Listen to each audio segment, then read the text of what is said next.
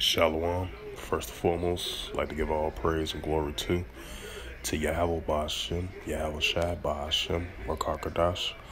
Double honors to the elders, apostles of Great Millstone, preaching His word truthfully and sincerely. And shalom to the Akim, scattered to the four corners of the globe, preaching His word truthfully and sincerely. And shalom to the Akim, that be like unto the speckled bird, preaching His word truthfully, faithfully, strongly, and sincerely. And I say shalom to your Akim out there. This is in the news for November 17th, 2021 on this Wednesday night. And I'm going to bring out the news article. Salakia. Bring the news article out. And this is from CNBC, Weather and Natural Disasters. And this is published on November the 17th, 2021 at 6:36 Eastern Time. And it says, flood ravish British Columbia declares state of emergency.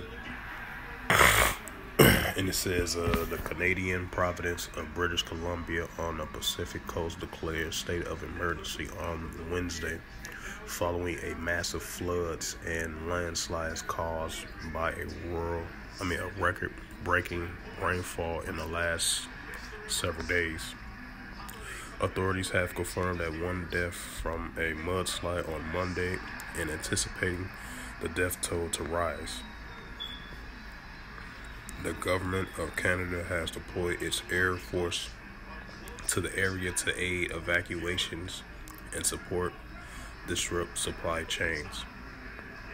The Canadian province of British Columbia on the Pacific coast had declared a state of emergency on Wednesday, following massive floods and landslides and caused by a world-breaking rainfall in the last several days.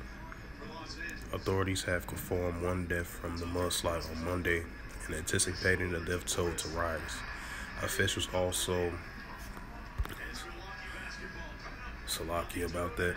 It says official also said it could take weeks for the province to recover from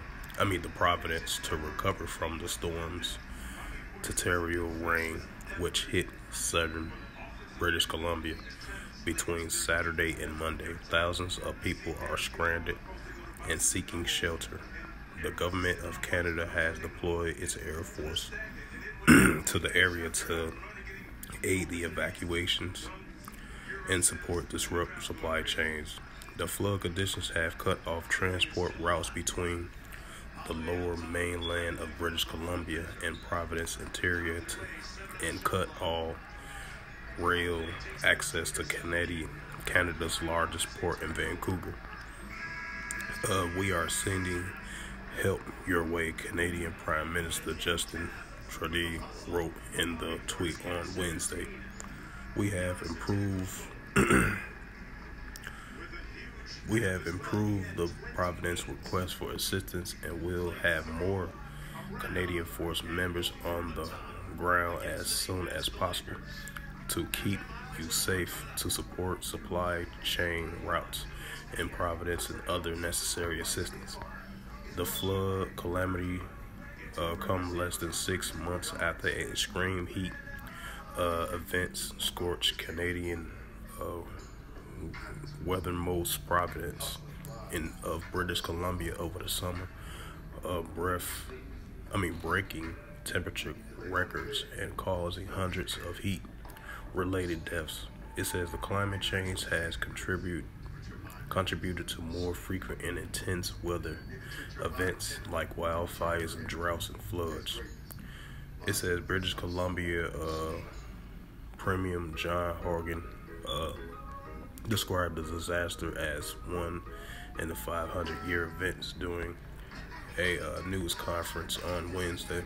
And continuing on with the news article, we will bring in travel restrictions, ensure that transportations of essential goods and medical and emergency services are available to reach the communities that need it, Horskin said. These are very challenging times. First getting added. I have been at this dates over the past 2 years, now talking about challenging times we have faced, unprecedented challenges with public health, fires and heat domes, and now debilitating floods that we have never seen before.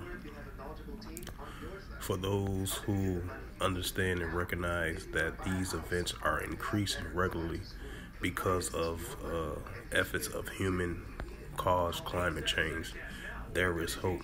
He continued pointing to the Providence plans to reduce the carbon emissions sharp by 2030. We need to act now to make the changes in our community and in our economy that will protect us from these kinds of events in the near future. It says our Agriculture Minister Lenny Paul Fame said during the briefing that thousands of animals have died and hundreds of farms are still impacted by the flooding. Paul Fame vows financial and veterinarian aid for farmers whose livestock has been harmed. So, this was, as I was reading this whole article right here in the news about, British Columbia declaring a state of emergency after mudslides and record-breaking rainfalls. They said one person has died so far, and it was like 500 people were trapped in the landslides, I believe. And they said the death toll expected to rise. First, there was one person killed and 500 trapped. And I believe they said they rescued like 30 or 40 people so far. So still like 400 some people left trapped in these mudslides. And as you read through the article that the Prime Minister said he was gonna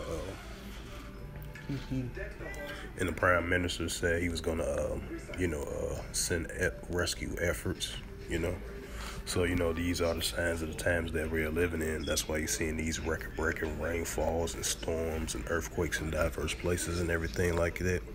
And I'm bringing out a scripture for that. I ain't going to do this lesson too long. This is a little quick sit-down lesson that I wanted to do for this Wednesday afternoon, November 17, 2021. And this is the scripture to close it out. This is the book of Isaiah, chapter 29, verse 6, and read through the Holy Scriptures. Thou shalt be visited, the Lord of hosts, with thunder and earthquakes, and great noise, with storms and tempests, and the flames of fire, the flames of devouring fire.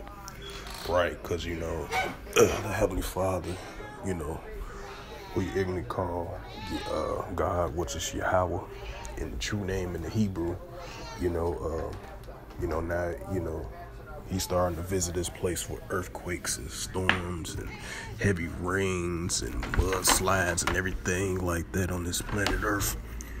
So, that's the Heavenly Father's bringing judgment on this planet Earth, and it's going to continue to rise in these last days. And then, you're starting to see these many different countries that never expected these high volumes of rains, the high volumes of rain floods and stuff like that, and these storms and heavy mudslides. And I started to notice that these mudslides definitely started being effective in these last days. You've been seeing these countries been hit with these heavy mudslides and heavy floodings, and houses and businesses and stuff being destroyed by these heavy floods and rains and storms and these landslides. Because, hey, the Lord of hosts is definitely visiting this earth. Yahweh thy power is a strong power, The Heavenly Father's strong power, there's nothing to be played with, And his only begotten Son, who you ignorantly call Jesus Christ, which is Yahweh Shai as well, too. Hey, that great power is nothing to be played with, But back to the topic at hand. So, as I was reading this news article right here, you're starting to see more continual increase heavy storms and earthquakes in diverse places in these last days, and expect to see more of these things happen in these last days for it to increase.